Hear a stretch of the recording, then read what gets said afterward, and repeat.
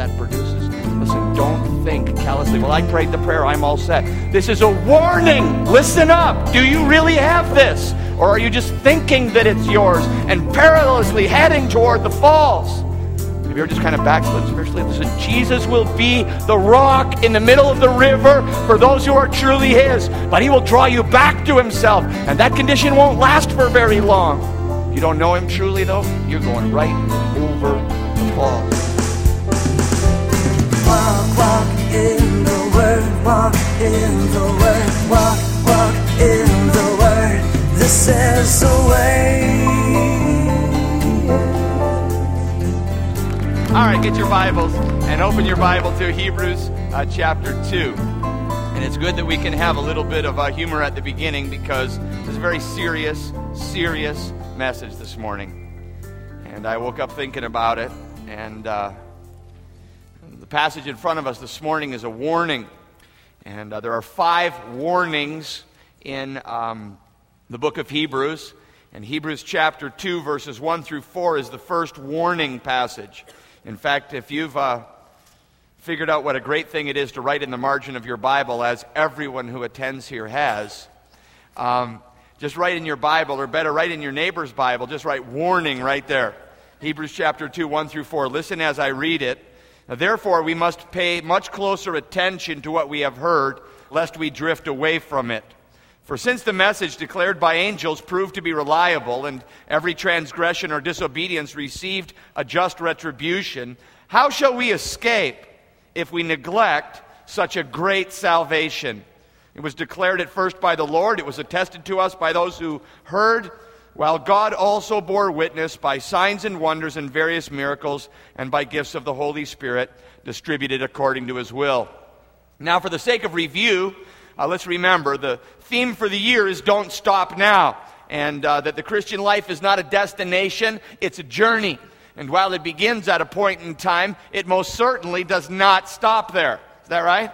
It doesn't stop there. We're not supposed to be hanging around the cross. We're supposed to be moving on into all the great things that God has for us. And so chapter 1 was not about the journey. Isn't this cool? It's like a suitcase, and by the end of the year, we're going to have little stickers all over it. We're on a journey. Isn't that cool?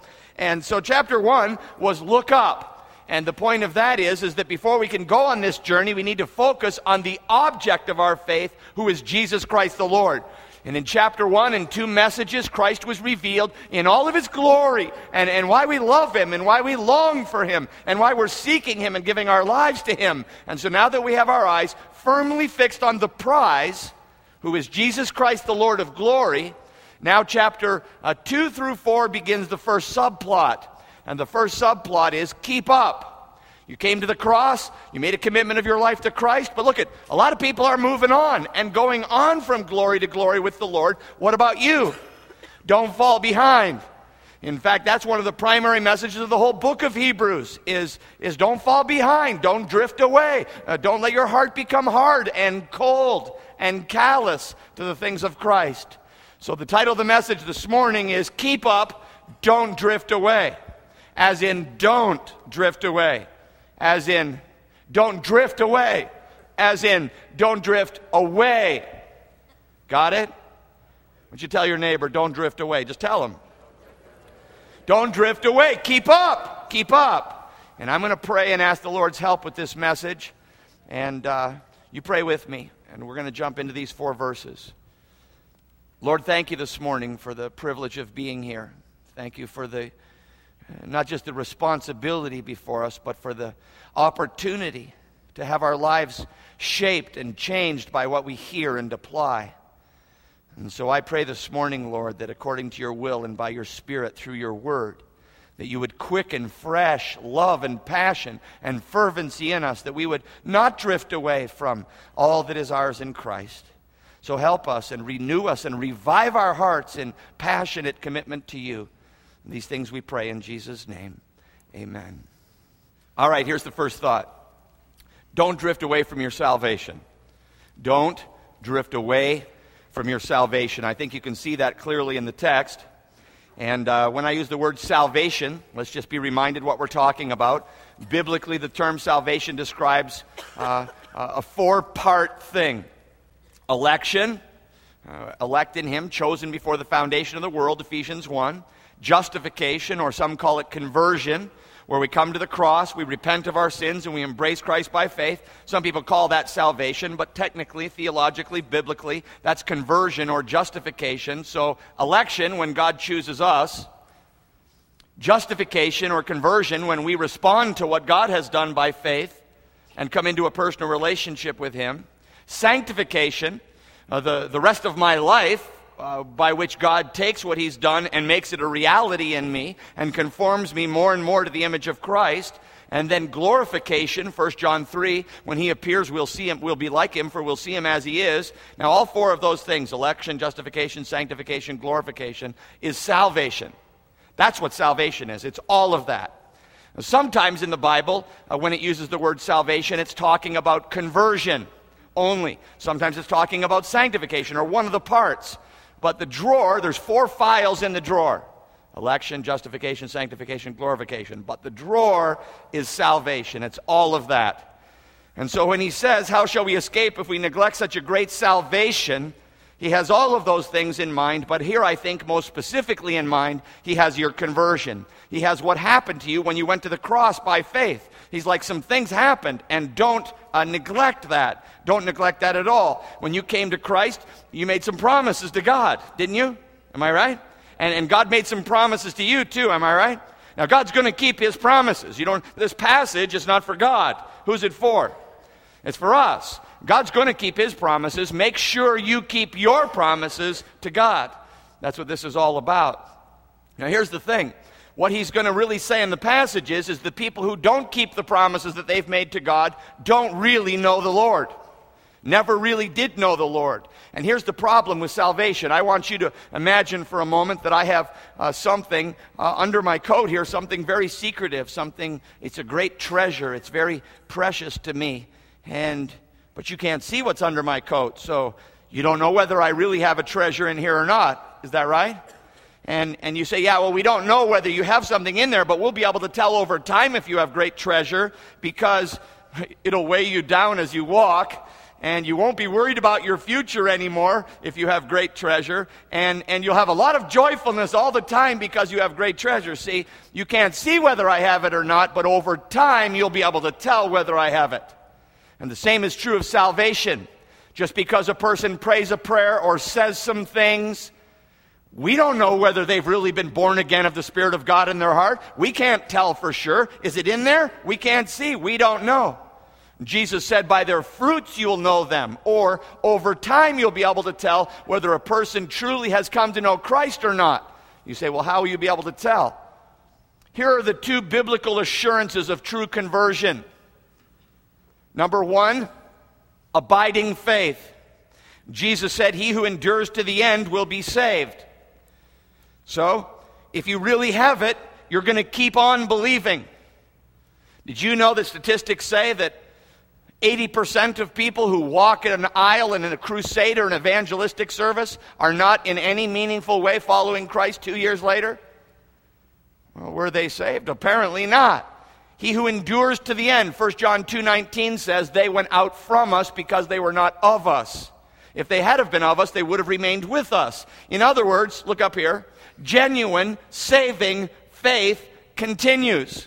So you can't see it, but over time you'll see. How many people can think of people who used to love the Lord and used to follow the Lord and used to worship the Lord? Now they don't care anything about him anymore. Do you know people like that? Here's the sad part, though. Some of those people stop going to church. Some of them just keep on coming and sit in a service like this and go, what time is it? Ho hum, ho hum, ho hum. And maybe family pressure or friendship pressure or pastor pressure is forcing you to keep coming. But listen, you honor him with your lips, but your heart is far from him. I believe the churches of Christ in America are filled with people who don't know Christ. They don't know him. They said a little prayer, they got caught up in religion, but they don't really know him whom to know is life eternal. You say, well, how can I know if I really know him? I'm telling you. Abiding faith, faith that continues. Are you still going on? You say, well, yeah, but can't we backslide? Yeah, sometimes we backslide, but when we do, God reaches down and grabs us and pulls us back. That's Philippians 1:6. He who began a good work in you will perform it till the day of Jesus Christ. Let me ask you, do you feel like you could walk away from the Lord and never come back? That's a very, very bad sign, because those who really know him have this sense, oh, I could get a little way, but he jerked me back in line so fast and pour out a world of trials on me to take hold of me and keep me where I need to be. Now, which person are you? Which person are you? Here's the assurances of salvation. Abiding faith, and then secondly, the fruit that produces. Abiding in Christ, he who abides in me and I in him will bear much fruit, Jesus said. And there's fruit. How do you know if you've got a real apple tree? Well, just wait till the fall. Are there any apples on it? Because if it's got apples, it's an apple tree. How hard was that? Is she really a Christian? Is she really a Christian? Just give it some time, because she'll bear fruit if she is. Jesus said, by their fruits you will know them. What are the fruits of a Christian? Well, Hebrews 13 talks about the fruits of worship. Galatians chapter 5 talks about the fruits of the Spirit, which is character traits. I'm more loving, more joyful, more filled with peace. Love, joy, peace, long-suffering, gentleness, goodness, faith, meekness, self-control. Growing in self-control. Man, I used to be out of control, but more and more I have self-control. It's a fruit of the Spirit. You can't see whether the Spirit comes into a person's life, but over time, there's going to be fruit. Now, if your faith isn't continuing, if you're not bearing fruit, you're not in Christ, and you're going to drift away. And the message of Hebrews chapter 2 is this: don't drift away. We're all waiting to see, and notice it says in the text, therefore we, who's that include? Point to who that includes. That's all of us, me, you, all of us. We must pay closer attention lest we drift away. In other words, here's 1,000 conversions, reported professions of faith. And over time, well, the parable of the sower we're going to look in a moment would suggest that only 25% of professions are actually true conversions. Think of it. Only 25% truly repent of their sin and embrace Christ by faith.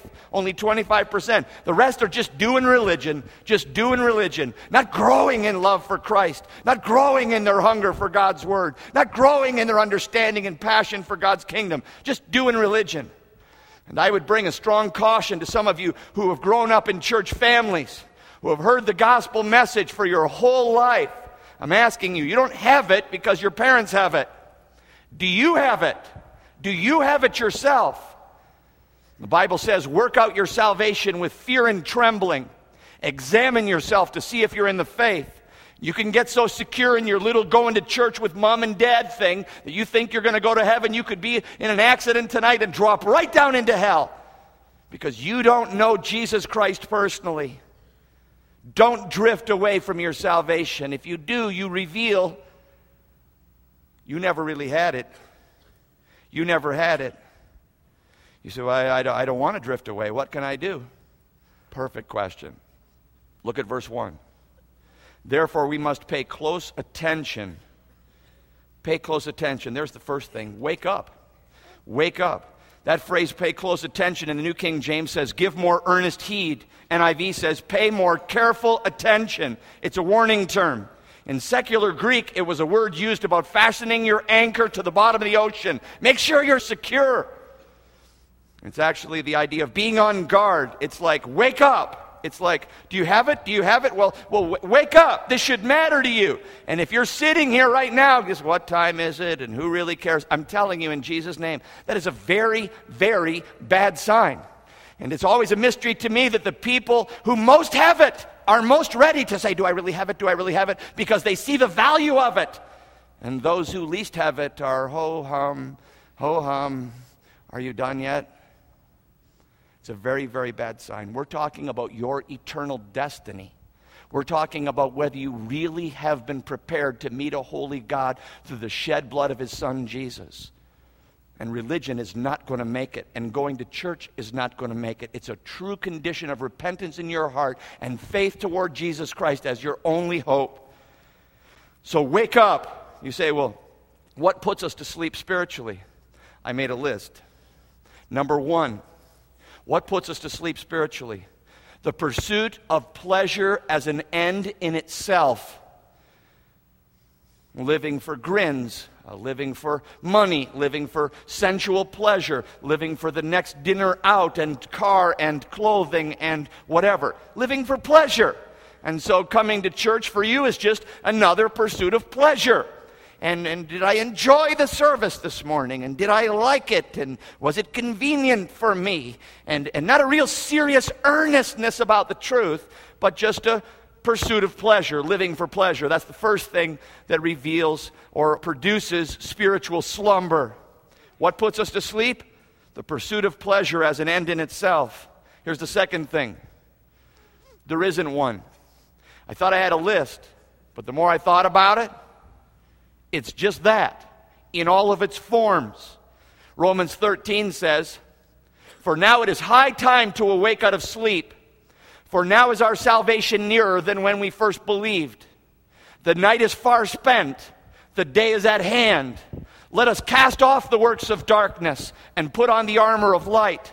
Let us walk honestly as in the day, not in reveling and drunkenness," here comes the pleasure, "not in immorality and wanton or pursuit of pleasure, but put on the Lord Jesus Christ and make no provision for your flesh." Now I'm telling you, the vast majority of people don't have that. And listen, you can fall asleep spiritually. Just fall asleep and drift away. Maybe you'll walk out of the church and never come back. Maybe you'll just keep coming and sit in the chair every single week, sort of enduring it, getting back into that sort of, well, God must be happy that I'm here, I'll go through it sort of thing. So, don't drift from your salvation. Wake up. Secondly, listen up. Notice he says, "Therefore we must pay more attention to what we have heard." What we have heard. And what have we heard? We've heard some things about the gospel. That's what the gospel is, first and foremost. It's something that we have heard. Have you heard some things? Have you heard some things about Christ and who he is and what he's done for you? Have you heard some things? If you have, don't drift away from, he's really saying, don't drift away from the gospel. Now here's the thing. If you really have the salvation, if you really have it, there's something in you that loves, listen, that loves that message. The good news about Jesus. And it's your joy and it's your song. And it thrills you to think about it. And when you meet other people, you wonder to yourself, do they have it? And you care about it so much. I was walking in the Woodfield Mall this week. It's amazing. And I can't remember why I was doing this, but I was reading something and walking and reading and walking. And I heard these two ladies walking behind me. And I could tell when I looked that they both worked at Marshall Fields because they had that like cool oval green name tag on. And but here's what they were saying. So I'm walking along and I'm just reading. And the one lady says, "He said I have to be born again." And the other lady says, "Well, that's ridiculous. I've never heard anything like that before." And she says, No, he said that if I'm not born again, I can't see the kingdom of God. And the other lady says, well, I believe God's just going to accept us as a human being, and I'll be a human being, and I'll just be there, and God will accept me. And the other lady says, well, but he said I have to be born again, but I don't understand it. And she says, "Doesn't make any sense to me." She said, when I'm walking along,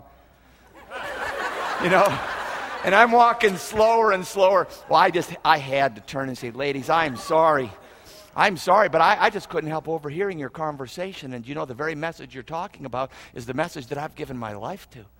And I said, let me just tell you, first of all, it's true. We all have to be born again. We're born into this world dead spiritually, alive physically, but dead spiritually. That's why Jesus said in John chapter 3, "Marvel not that I say to you, you must be born again." And it was amazing. They were like, "Oh, okay, all right." And listen, no one had ever explained the gospel to them. And so we just talked a little bit more. And I said to them, listen, it's not that God doesn't love you. God does love you. And I know you think, well, he wouldn't reject you. But listen, he's not just loving, he's holy. He's a holy, righteous God, and sin has to be paid for. That's why Jesus came into the world. God so loved the world that he gave his only son so that whoever believes in him would not perish. And I went on to share the good news, and they listened. We'll think about that. I said, I'll pray for you that God will open your eyes to the glorious truth that's found in Jesus. Talk about an A opportunity, huh? This is like walking down Woodfield Mall, It was amazing. But here's the thing. Do you have that in your heart? Do you have that reveling and joying and delighting in the gospel, the good news? He says, we must pay much closer attention to what we have heard, lest we drift away from it. Lest we drift away from it. Wake up, listen up. That's the third thing. Keep up. We must pay closer attention to what we have heard. Keep up, lest we drift away from it. Actually, that word there, drifting away, is used only here in the New Testament. And it's the idea of being released from your anchor or your mooring like a boat on the water. The second night of the Walk in the Word tour that I showed you on the video, we were in Buffalo. And we got out of that church. There was a couple thousand people there. It was just an awesome night of God working. And we talked to people afterwards and prayed with people for so long. Climbed onto this bus so weary. I was asleep so fast, and the bus was heading toward Toronto. But we had made arrangements. About 2 a.m. we were in Niagara Falls. And so we dragged ourselves off this bus. I had to see the falls, got to see the falls. And so we all kind of dragged ourselves. Well, I'll tell you, I've never seen the falls when the lights are off. And I'm telling you, this dark water rushing, 185,000 gallons a minute going over these falls. If you've never, I'm telling you, it's amazing. But I'll tell you, at night, to see that cold water rushing, it's creepy, man. And it brought back to my mind something that I had seen when I was a child, but I'm told it's still there. Apparently, many years ago, moored way up the river on the Niagara River, there was a barge, and 2 young men were given the responsibility of taking care of this barge. It was tied to a dock, and they were put on the barge overnight to make sure that whatever was on the barge was not disturbed. Well, the young men fell asleep, and somehow the barge became untied, and maybe it was the motion of the water. Well, can you imagine their shock to, it's a true story, can you imagine their shock to wake up? And they are on this barge in the center of the Niagara River racing toward the falls. Well, of course, they began to scream, and it was morning time now, and people saw them rushing down the water, and they're, help us, help us, help us. And they couldn't get to them. Amazingly, about a quarter of a mile before the falls, the barge struck a major rock in the center of the river and stopped right there before they went over the falls. The boat's still there, and there was time, and they got a rope over there, and they were able to get the young men to shore. And I'm sure everybody's like, I'm not going to get the boat. You get it. No, we'll just leave it there. And so it's still there. Amazing, listen, an amazing picture of what happens to people. Jesus says, many people will come to me in that day and say, Lord, Lord, we prophesied in your name. We cast out demons in your name. We worked in children's church. And he'll say to them, depart from me, I never knew you. And do you realize profession does not equal conversion? Time will tell. Do you have abiding faith? Do you have the fruit that produces? Listen, don't think callously, well, I got the fire insurance, I prayed the prayer, I'm all set. This is a warning this morning. Listen up. Do you really have this? Or are you just thinking that it's yours and perilously heading toward the falls? Now listen, if you're in Christ, sometimes we backslide. Has anyone here ever backslidden spiritually? Has anyone? Have you ever just kind of backslidden spiritually? Listen, Jesus will be the rock in the middle of the river for those who are truly his. But he will draw you back to himself. And that condition won't last for very long. If you don't know him truly, though, you're going right over the falls. This is a message to wake up. This is like, wake up. I'm not asking you if you think the people around you have it. I'm asking you, do you have it? Out of love, as a pastor, concerned for his congregation. I can't settle the material, worldly state of Christianity in North America, but I'm very concerned for our church, and our elders will account for us.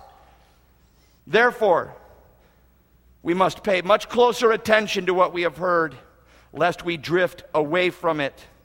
Turn over to Matthew 13 for a moment. Keep your finger there. You can see for yourself that every profession is not a conversion. Matthew chapter 13 says this. Hear then the parable of the sower. When anyone hears the word of the kingdom and does not understand it, the evil one snatches away what has been sown in his heart. This is what was sown along the path. And the picture there is of a path where the ground is beaten down, and the seed of God's word, listen, the seed of God's word, the gospel, is sown into the person's heart, but it just sits on the surface. It doesn't penetrate their heart because their heart is hard. That's a hard-hearted person, not truly converted. Verse 20, as for what was sown on the rocky ground, this is the one who hears the word and immediately receives it with joy. Yet he has no root in himself, but endures for a while. When tribulation or persecution arises on account of the word, immediately he falls away. And you know that if you have around your house some rocky soil, the grass doesn't grow very well there along the edge of the driveway where the soil is thin and rocky. And he's describing a human heart like that, where you made, listen, look up here. You made some impulsive decision to follow Christ. You were in a service somewhere or someone, you said, I think I want that. Immediately you received the word with joy. Now this is good news. This sounds great. Who wouldn't want to go to heaven? I'm in. But then persecution, notice he says in the text, or tribulation, all of a sudden it gets hard and it's not easy to follow Christ. And all of a sudden you fall away, you drift away, not truly converted. Verse 22, as for what was sown among the thorns, this is the one who hears the word. Listen up. Number one disease in North American Christianity. This is the one who hears the word, but the cares of the world and the deceitfulness of riches choke the word, and it proves what? Unfruitful. By their fruits you will know them. He who abides in me bears much fruit. So unfruitful, unsaved, unconverted. All children of God bear fruit. The cares of this world, the deceitfulness of riches. Jesus can only be first in your heart. He can't be second or third. And it's not that we don't struggle with that, but the growing passion of your life is that Jesus is first in everything. Notice now the true conversion. As for what was sown on the good soil, this is the one who hears the word and understands it. He indeed bears fruit and yields, in one case 100, in another 60, another 30. And different people bear different amounts of fruit. All true conversions bear fruit. Now look up here. Are you truly converted? Does this even matter to you? Paul said, examine yourself to see if you're in the faith. Now if the Apostle Paul had to check, Paul said, I fear that having preached to others, I would be disqualified. And just because you've shared God's word, even if you've preached God's word, doesn't mean that you even have it. Hell may be filled with people who told others about it, but didn't have it themselves. Do you have this? Do you really have it? Is there a growing pattern of holiness in your life and an enduring faith that is accelerating toward the finish line? He who began a good work in you, if he did, will complete it until the day of Jesus Christ. If that's not happening, you don't have it. And as hard as it is to come to church and have to consider, maybe I don't even really know the Lord. What will it be to look into the faces of people in eternity who were lulled to sleep by shallow preaching from portions of God's word that people prefer? That's why we're going into Hebrews. We want to hear all of God's word, amen? Now, do you have it? Pay much closer attention to what we have heard, lest we drift away from it.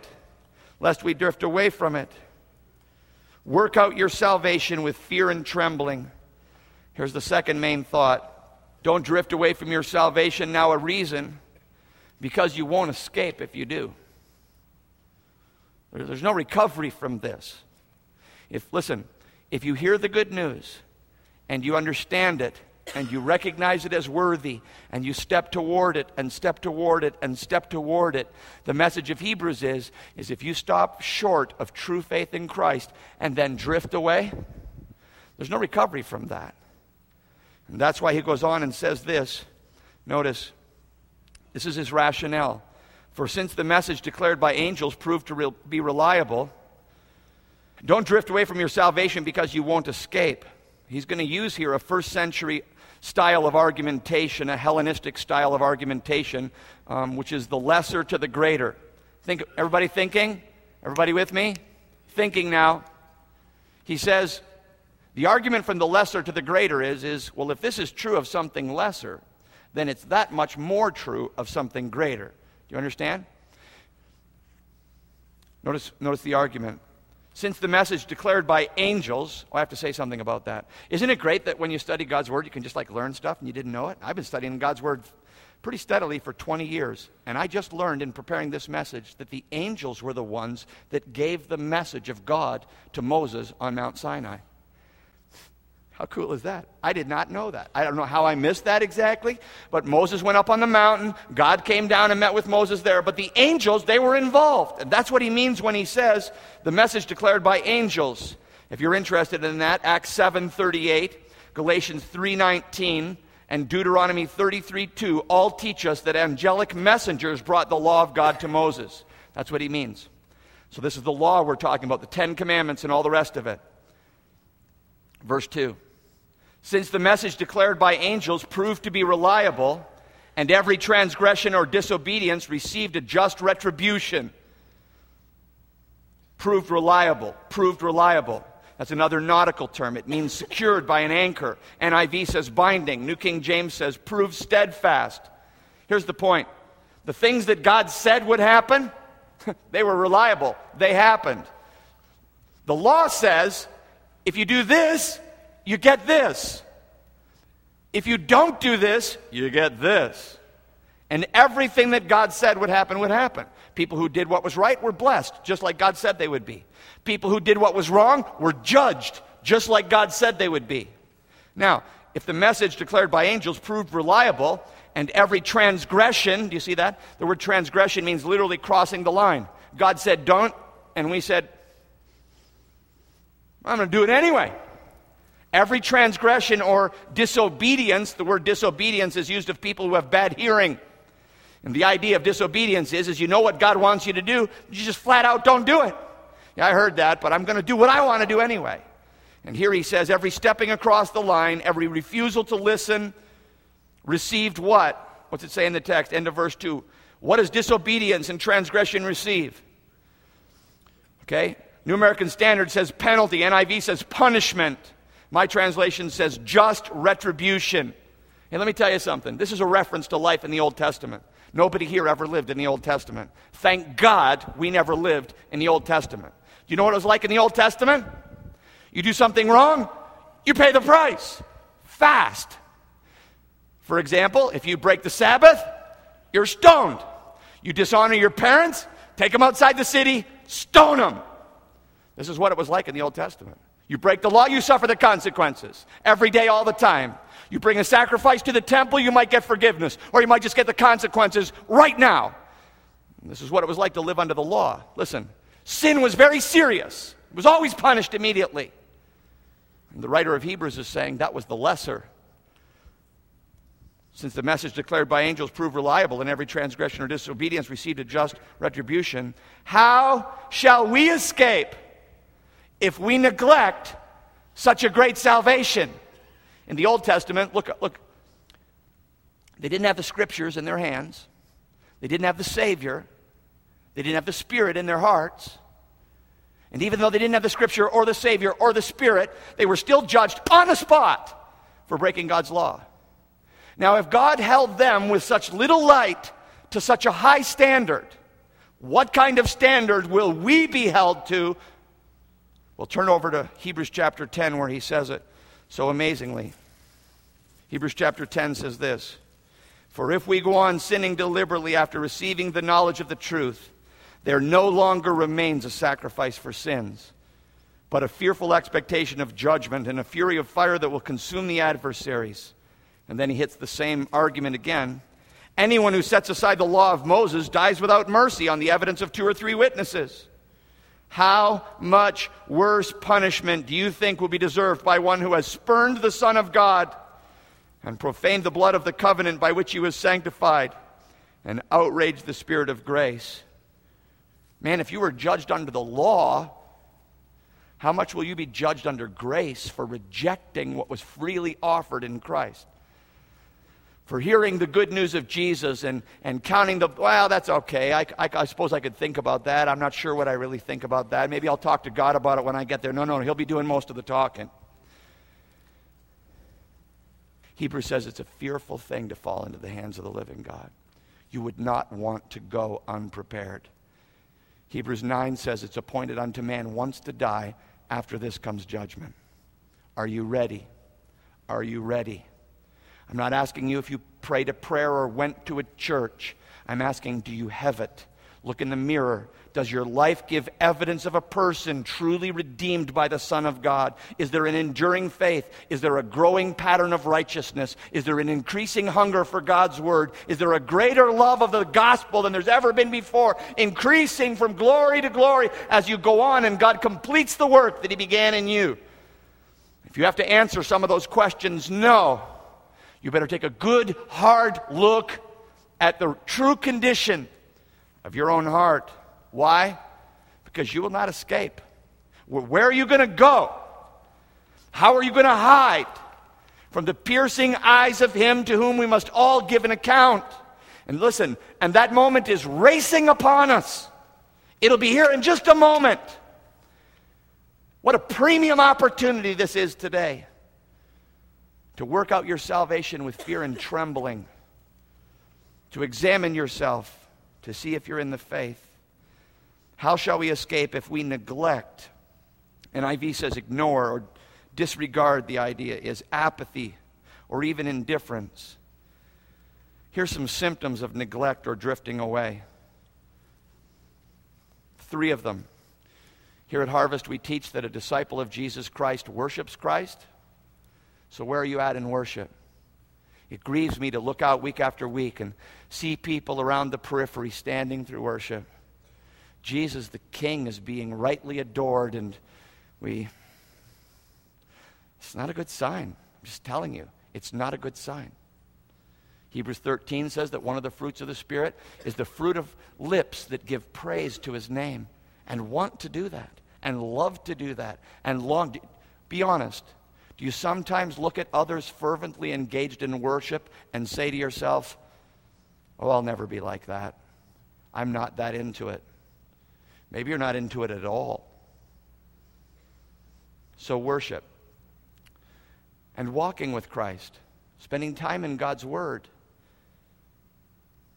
Spending in fellowship with others. Growing in faith. Worshiping Christ, walking with Christ, working for Christ.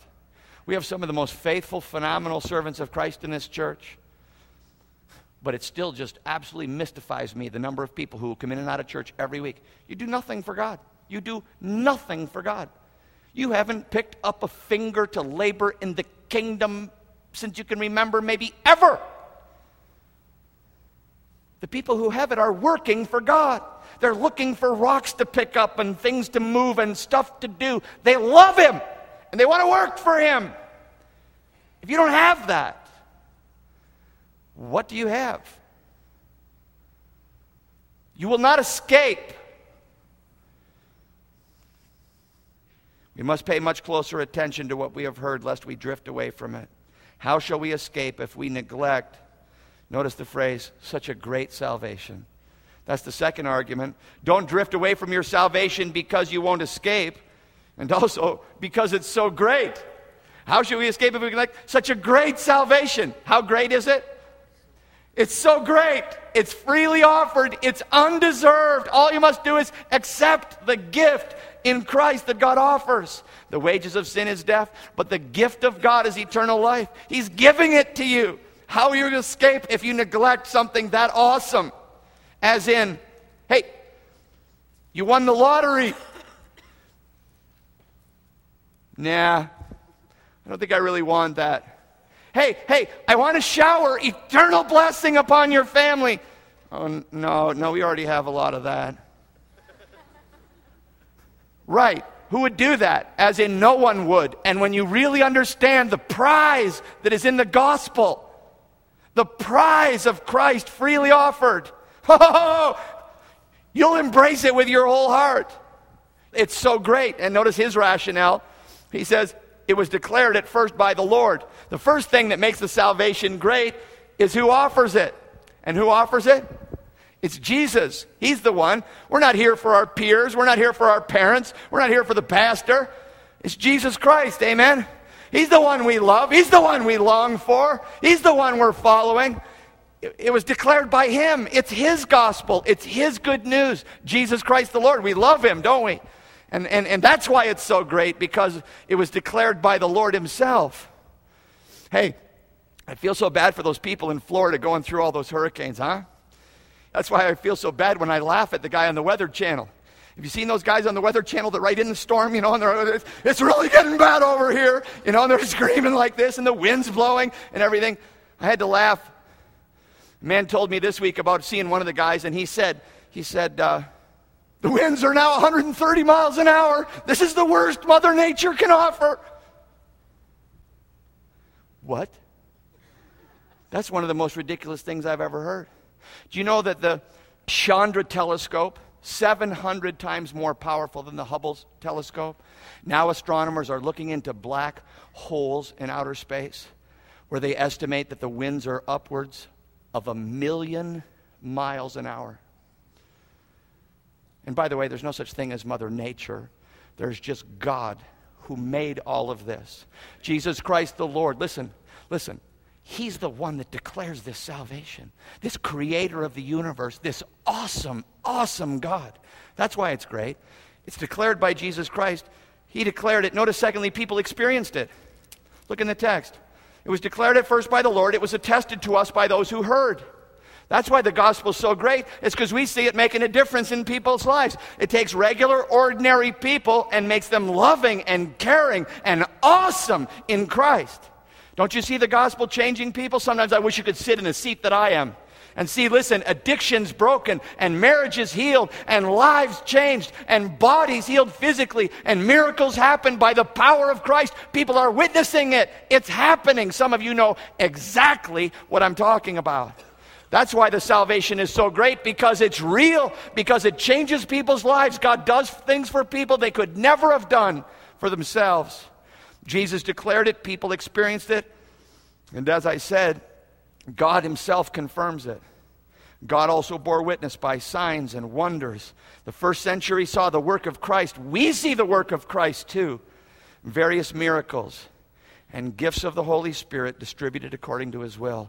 It's not just the big sensational miracles that we see from time to time, though we do see those, and our church has seen many miracles. It's just the day-to-day awesome work of God through the gifts of his people, going from selfishness to unselfishness, going from my agenda to Christ's agenda, and laying down their lives for the gospel. My wife and I were talking. We are laying down our lives for the gospel. Are you laying down your life for the gospel? See? That's what God's producing in the people that really have it. And it's so awesome. It's so great. Now, I'm just going to ask you one more time. Do you have it? Not did you pray a prayer, not did you go to a church. Does your life, your enduring faith, and that fruit, does it give evidence of a person who really has it? You will not escape if you neglect this great salvation. Don't drift away from it. You say, in fact, just pray with me right now and let me talk to you personally. You say, Pastor James, I think I might be drifting away a little bit. I think, come back. You say, my heart, I think it's been getting a little hard. I've been caught up in other things. I've lost sight of my primary purpose. Come back to him. Deuteronomy 4:30 says, return to the Lord your God and listen to his voice. Deuteronomy 32 says, return to the Lord your God and obey him with all of your heart and soul. Isaiah 55:7, let the wicked forsake his way and the unrighteous man his thoughts. And let him return to the Lord, and he will have compassion on him, for he will abundantly pardon. Lamentations 3, let us examine and probe our ways, and let us return to the Lord.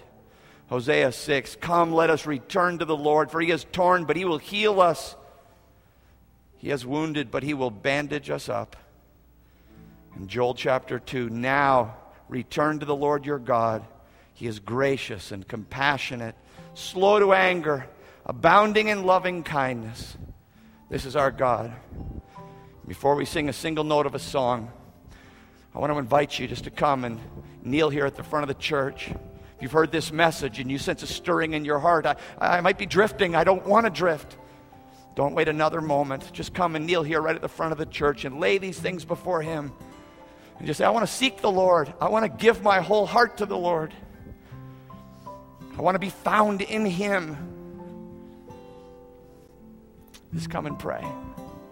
See, I'm hearing this warning. I want to make full proof of my conversion. Lord, help us as we respond to you, each of us in our own way. Come, let us seek the Lord. Seek the Lord with all of your heart, and He will be found by you. Come, let us return to the Lord. He will have compassion upon us.